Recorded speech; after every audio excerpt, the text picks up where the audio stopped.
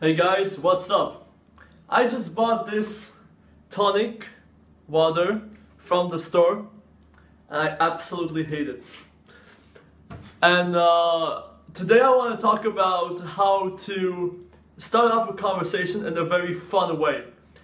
And interestingly enough, when I was going back home and I was waiting at the bus stop, I met one of my female friends and she asked me, Joseph, how are you?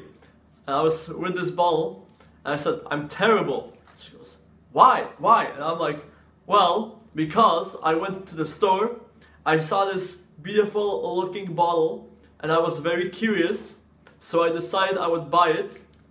And I was waiting in line with my money ready to be paid, and I finally get there, I opened the bottle and I started drinking and I absolutely hate it. It's like so toxic, it's not good, it doesn't make me feel good, and I'm terrible. How's your day going?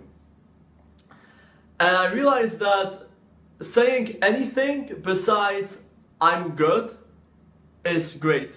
Because most people, when a girl asks them, how are you? They all say, good, I'm great, I'm fine. Don't say that. Instead, say, I'm very shy right now, I'm feeling terrible, I don't want to talk about it. Yeah? What happens? She asks you why. Why do you feel that way? And then you can go into any story you want. Remember, keep it fun, keep it flirtatious. Make sure she's having fun listening to you and engaging you, which will not happen if all you say is, I'm fine, how are you? Because everyone does that, and that's where most conversations end, which is terrible, because you just missed an opportunity to flirt with an awesome girl and maybe even take her out on a coffee that same day and time. Actually, I said the word terrible quite terribly many times over this video. I'm aware of that.